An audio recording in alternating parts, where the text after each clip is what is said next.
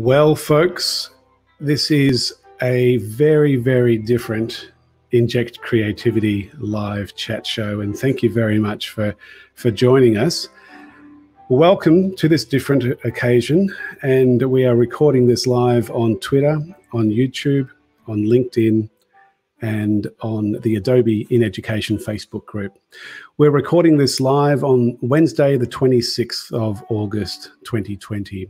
And I'm your host, Tim Kitchen, Adobe's Senior Education Specialist for the Asia Pacific region.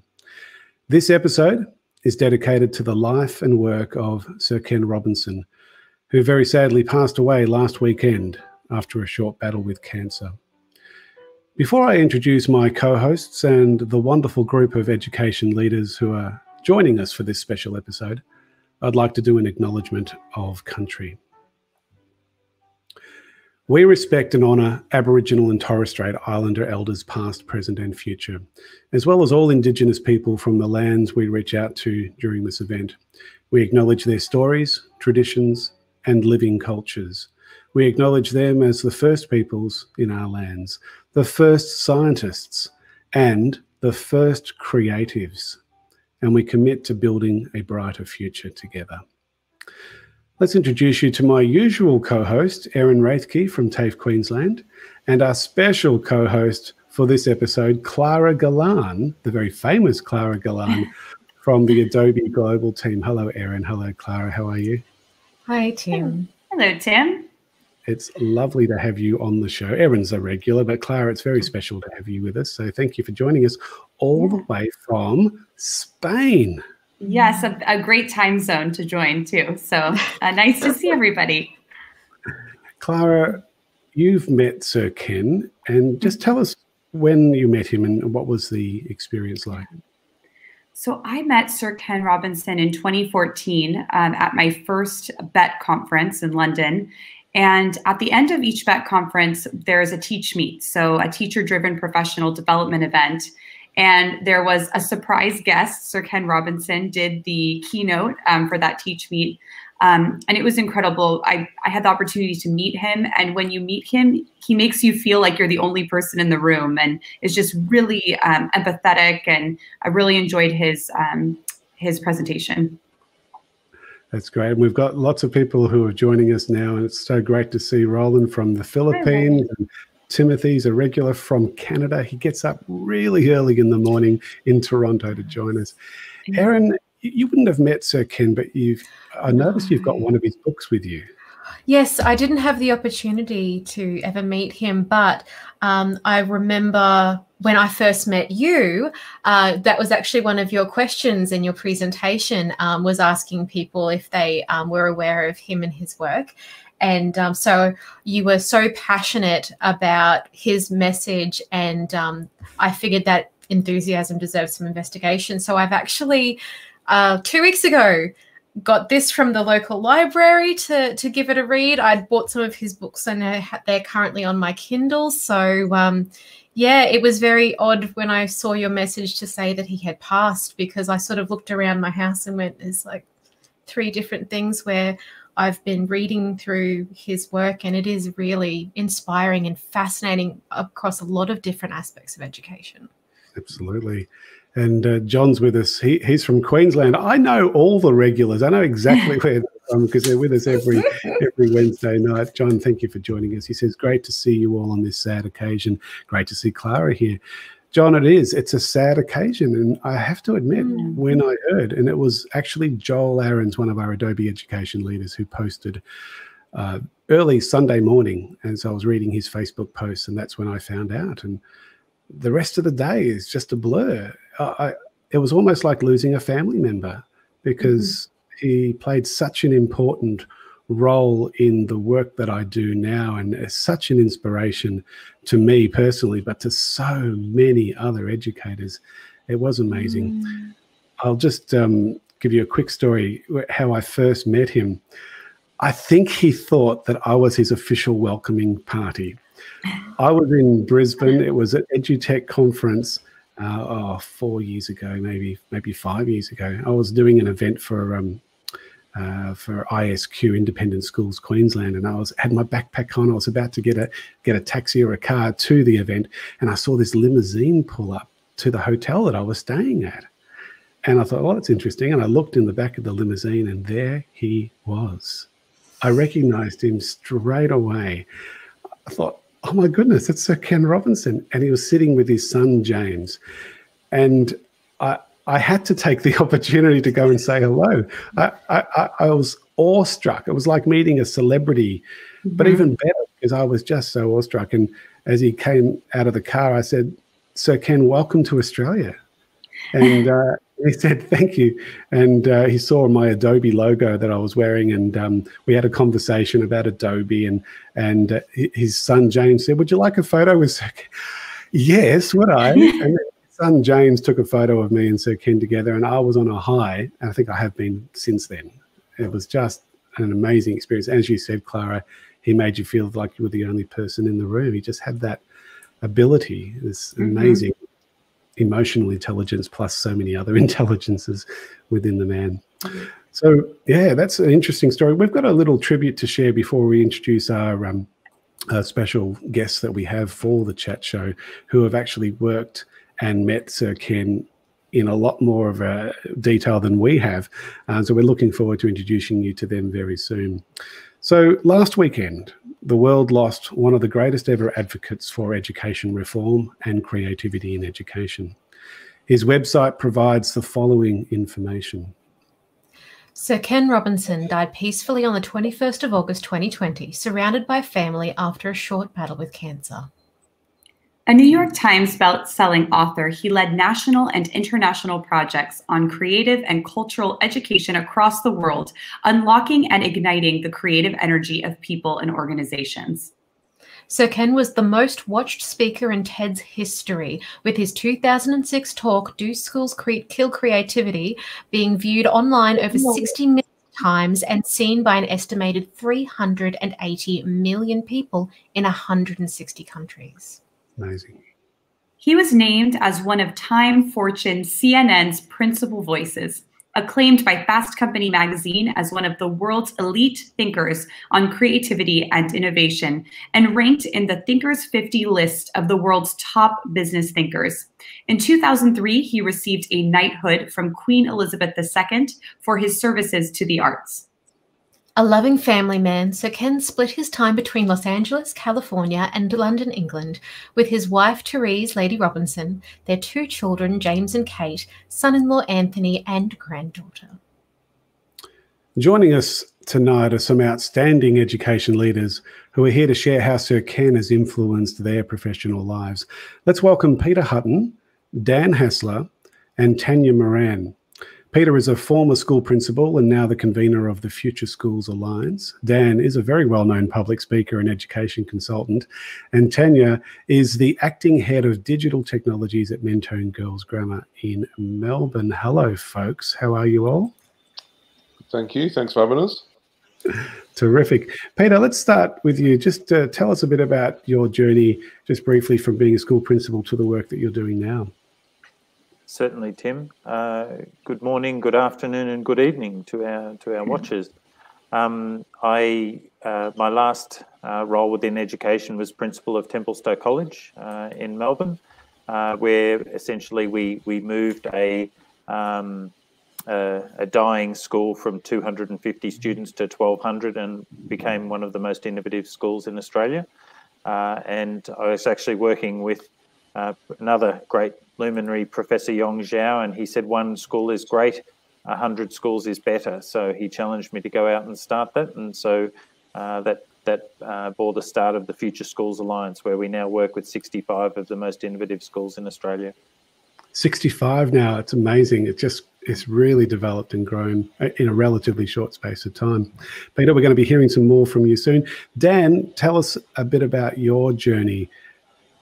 Yep, so I was a teacher for about 15 years, a few years in the UK before moving to Australia in 2002, 2003. But for the past 6 or 7 years now, I've been working as a consultant or as a coach a lot in education, but also in different fields such as elite sport and also the corporate sector, and basically applying what we know about good learning in all those different environments to help people get the best out of themselves and each other. Thanks, Dan. And Tanya, you've had a really interesting career. You're currently working in a school in Melbourne, a girls' school in Melbourne. But before that, tell us about what you were doing before you were teaching. Very long story. So it's been 10 years since I've worked actually in a school. So I jumped back into teaching this year. Something was calling me, and I think the result of COVID-19 was probably the draw card there. I've had a lot of roles in different industries. My last role was strategic procurement for the government. So it was a completely different field, but in all my roles, I've touched on education, collaboration and leadership. So Ken's been involved in my last 10 years. Clara, I think you've got a question for our guests. I do, yes. So curious, how did you first come across the work of Sir Ken? And maybe, Peter, we can start with you. Yep, certainly. So TED as an organisation has been around since, I think, 1985, something along that line. But it used to be a very exclusive conference where you had to pay many thousands of dollars. In fact, some of them were over 10,000 US in the early days. And in 2006, TED moved to a free online format. And Sir Ken was, in fact, one of the first ones to take part in that new format. And I was lucky enough to be introduced to watching these TED Talks. And probably like most of us, when particularly back in those early days, once you got a taste of them, you really just, you had to experience more. And, housework didn't get done. Things weren't repaired around the house on the weekend because I was just sort of enmeshed in these TED Talks. I'd been at a reasonably innovative school, and then I'd moved to a school that was really Death Valley, as Sir Ken liked to term it. And I guess it really gave me that inspiration back in 2006 to see whether we could actually build a living example of the sort of educational community that he spoke about at that time. And Peter, you've actually done a TED Talk yourself, haven't you? Yeah, it was a funny one, a TEDx talk, so it's a slightly scaled down version. And I basically employed my mother to just keep hitting refresh to get my views up. But yeah, I think we've had almost 300,000 views of that, which pales into insignificance against the great Sir Ken. In fact, during my TEDx talk, perhaps we'll put the link up for that just to have a few more hits. But I actually referenced Sir Ken in that talk back in I think it was 2014, really with another call to action, probably as the majority of us will do tonight, saying that it's already been a long time since Sir Ken first lit that fire in all of our hearts, and frankly, why haven't we moved further down that pathway? And before we ask Dan to answer the same question, let's have a look at some of the comments that have come in already from the people who are with us live. And we encourage you, if you're on with us live at the moment, just throw in some comments about your experiences with Sir Ken. And it's interesting here, Mark Christie, who works with the Northern Territory Department of Education, but actually lives in Melbourne. Mark Christie says, sad news, but his passion hopefully lives on through what we do. And Adrian, who's also an educator in Melbourne, says, warm thoughts nourish on these cold winter days. It's great. So lovely thoughts and comments. We'll post up a few more as we go. Dan, tell us about your introduction to Sir Ken. I graduated teaching college in 1999, and that year Ken and a whole committee of, it was only Professor Ken Robinson then did a report called All Our Futures, and it as someone who was graduating, we actually spent some time, because we're seemingly mature fourth-year students, spent some time exploring this this document. And to be honest, because we were fourth-year students, we probably weren't as mature as our lecturers thought we were. And I didn't actually think too much more about it until we saw the TED Talk. And I didn't even make the connections then, to be quite honest. It was like, oh, but something rings a bell. Hilarious talk, really poignant talk. And then sort of started connecting some dots. And then in 2010, I was given a scholarship off the New South Wales government to look at how best to address well-being and depression in education. And I based it all on if we could help kids find their element. And so the government paid for me to go to the UK and spend time with Ken Robinson. Wow. and sort of talk about and it's kind of bizarre. It wasn't just there. They also paid for me to go over the States, and it was an absolute highlight, as you can imagine, to go and spend time. I took my mum to meet him. and Ken being Ken was just obviously, well, as everyone who has met him, he's just incredibly, I put that, the only thing I could feel to put out on Twitter was just, his generosity of spirit. Like, there are some people you meet on the circuit who don't give a toss who you are, so long, unless you're an avenue for more work, they couldn't care less about talking to you. Ken speaks to anyone for as long as his entourage would allow him to, and he would speak to everyone. And it was only because there are only so many hours in the day that he would be ushered off. And so, just, from that point on, and then I've just been incredibly fortunate that many different organisations who put on these type of edutech events or whatever in the UK, the BET events or whatever, they would see fit to put Ken and me on, and it just got to the point where like if he was in town, we'd just go out for dinner and just be I wouldn't say, it's quite funny, I wouldn't say he was like a close friend, but God, he made you feel like one. And and I wouldn't, I'm certainly not an equal, but again, God, he made you feel like one. And like a bit like you were saying in your intro, Tim, when it was bizarre, the experience that when you find out he passed away, I was like, I am surprised at how I'm feeling here. So it's been a very reflective period, put it that way. I've been digging back through all my notes and interviews I've done with him and things like that the past few days, and it's been quite a reflective and not just somber, but actually quite uplifting as well, because, as I say, the memories I've got of him are just remarkable. Dan, you wrote a book a couple of years ago now. You published your first book, and School of Thought is the name of the book, and you gave me the honour of writing an acknowledgement. And do you remember what I wrote? I do, yeah. People keep using it to introduce me, which is a bit embarrassing. I told Ken this, and he went, so what Tim wrote was, he's been describing Dan Haesler as Australia's Ken Robinson.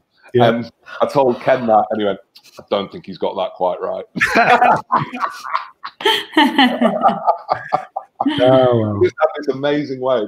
The thing about Ken is he has this amazing way of taking the mickey out of you, but you never feel like it's you just have this real great laugh, and that's what I mean about that idea of he makes you feel like a friend, even though, to be honest, I might catch up with him, once or twice every year or two at best, so remarkable man. Yeah. Tanya, with the background that you've had working now in a school, but in the past working for government, working for corporate organisations that are promoting digital software and digital creativity and so on, in what ways has Sir Ken been an influence in your career? I guess in the last few days, when I found out, based on your post on Sunday night, I've been doing a bit of reflection of when I first came across Sir Ken. So I came late into education. I actually started my career off as a McDonald's store manager, believe it or not. And by the time I came into education, I was only in a school for about 4 or 5 years before I was seconded into a big IT government project, and I won't tell you what it's called. But during my mandated training sessions, I had all of these people at my training sessions, and my learning management system wasn't working. So I had to actually find creative ways of running professional learning days on end, looking at technology. So at the same time, I started looking at Ken's work in regards to collaboration and leadership and using tools. So when I actually met him in 2014, I don't know what the joke was, but it was something mentioned about McDonald's, and he was very funny, and he actually made you feel welcome and, you know, warm, like he was your friend. So I remember that. But going into Catholic education system and then an engineering company, we used a lot of the work in terms of being creative and thought leadership, in terms of not looking at a problem in, you know, one way, so looking at it from different perspectives. So a lot of our work was considering diverse perspectives and drawing that card out. So and that goes through all organisations. So we often forget that we think of Sir Ken as an education guru, but he was a guru in so many different other areas as well. Read his work. Just want to bring up a couple of the comments that have come through. This is Shelley. She says, hard to believe such an inspiration is gone too early. And this Facebook user, unidentified, hey everyone, it's been a long time since I joined this group, but I had just had to honour Sir Ken. He was such an inspiration to my teaching practice and will remain so always. Thank you for offering this tribute. That's lovely. Thank you very much. Erin, you've got another question, I think. Yeah, well, actually, that comment that person made segues quite nicely. I was wondering if you'd like to contribute to sharing what aspects of Sir Ken's thought leadership you believe has helped push the most for education reform, and to give everyone else a break, we'll cycle back to you, Peter, if you don't mind. No, that's fine. I don't know if this is a socially acceptable analogy, but I actually refer, which has made everybody very cautious at this point, but I actually liken Sir Ken to John the Baptist. And for those that, you know, are of a biblical background or know the story, but, you know, John the Baptist was essentially the preparer of the way. And, you know, so I'd like to refer to Ken, and I have done in the last few days, as John the Baptist of education reform. So in many ways, in my view, his, you know, like, he was a peer without equal, but in terms of the thing that he did like no other person that I know of, was he really did prepare the hearts of students, of parents, to receive that message that their kids were not broken, that it was in fact the system that was broken and not their young people. And for me, you know, we would use the link to his various presentations as part of our I guess promotion of the method of teaching at Templestowe, and it really had cut through like nothing else. You know, I would talk to parents bringing their children for interviews, and like they would almost be in tears, saying that, you know, it was really like somebody, it had really spoken to them. And I think that's a common theme that we're hearing tonight. Like, people that have not even, you know, had the pleasure of meeting him face to face felt like they knew him. And that's why there's been this, you know, great outpouring of emotion, I believe. For sure. Dan, your response? Yeah, I think, as I said, I sort of was digging back through a few of the things that I'd recorded and wrote about our chats and some of the other things he's spoken on publicly. And for me, you know, when we talk about education reform, you know, it seems to be quite a slow kind of thing. Education reform happens because people like Peter decide to say, in this school, that isn't good enough and we're going to do it this way. And I think what Ken really tried to push, and to be fair, sometimes I don't think people really understood he was saying this, but he was basically saying, look, teacher, you're the system. You know, school leader, you are the system, and you can change this. You know, don't wait for the politicians, because they just aren't in the game. You know, don't even wait for, you know, a groundswell from parents. It's only when parents get to meet people like Peter, and Peter can make the connections and join the dots, that that the reform happens in individual sites, or as what we're hearing now with Peter, in 65 sites, and growing. And for me, that was the power in the message. It's very easy to look and blame the system. It's quite empowering to actually recognize that my classroom is the system, and it's the only system that matters for these 24, 32 kids, whatever I've got in front of me. And so, and I think if people who engaged with Ken on that level, you could go to any school and find 1, 2, 3, however many, but people realizing that and making changes accordingly. So that was, education reform in that sense. I thought, very organic, very at the ground. Yeah, thanks. Can I ask a question of Dan, just to break the format? Dan, when you were presenting with Ken, did you ever see this? Because I certainly did, but where he would have the audience laughing, including the politicians, including the education bureaucrats, and they'd be in fits, and then there'd be this sort of realisation come over them, hang on, he's talking about me?